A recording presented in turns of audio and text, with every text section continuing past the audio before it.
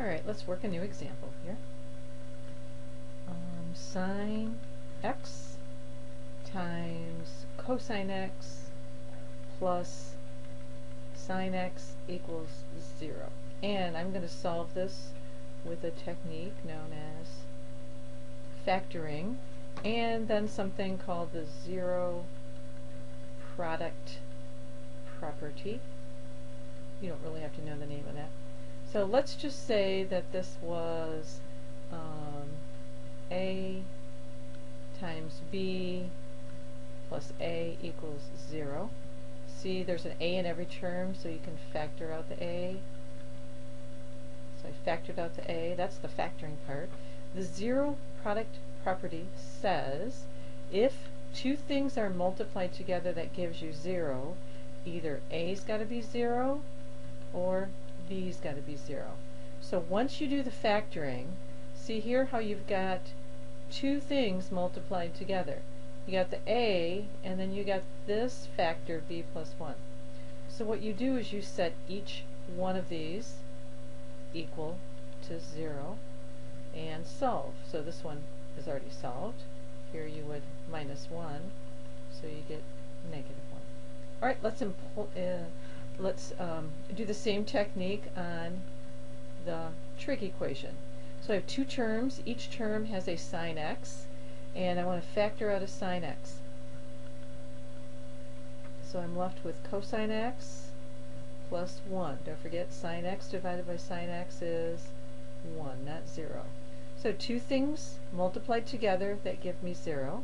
So I'm going to set each one equal to 0 and solve. So sine x equals 0, and cosine x plus 1 equals 0. So let's first take sine x equals 0. So writing it in our arc sine or inverse notation, x equals arc sine of 0. Where is the sine 0? Oh, and I forgot again to put our degree or radian on here. Let's do radian. Okay, so to 2 pi. Right. Okay, so let's go back to this one. Where is the sine 0? The sine is 0 at 0 and at pi. So hold tight with those two. Let's move over to our next equation. Subtract 1 from both sides. So you get cosine x equals negative 1. Writing it in our inverse or arc cosine notation, x equals inverse cosine of negative 1.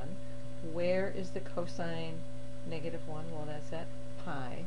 So our solutions are x equals 0 and pi. Notice how pi is a duplicate here. I don't have to state it twice. Alright. So remember I said in the beginning, generally we get double solutions because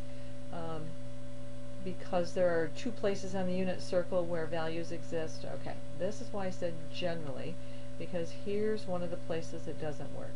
The cosine is only negative 1 in one location. So that's why you only got one solution here. Alright, so there are your two solutions. Now, before I close out this example, what I want to do is I want to give you a caution. So sometimes what students want to do is eliminate, rightly so, eliminate some of the factors in the equation to make it easier to solve. So sometimes students want to do this. Oh, look, I can just divide each term by sine x. Right? Did that right? Divided every term by sine x. Well, that gives me cosine x plus 1 equals 0. And then I subtract 1 from both sides. Cosine x equals negative 1, and then we already did that one, and we get pi. So look what happened if you try and divide every term by sine x. You totally miss the solution 0. So a caution, don't ever divide by sine x or cosine x, or when you're solving algebra equations, by x. Because when you do, you lose your solutions. So don't do that. Don't divide that out, or you're going to lose some of your solutions.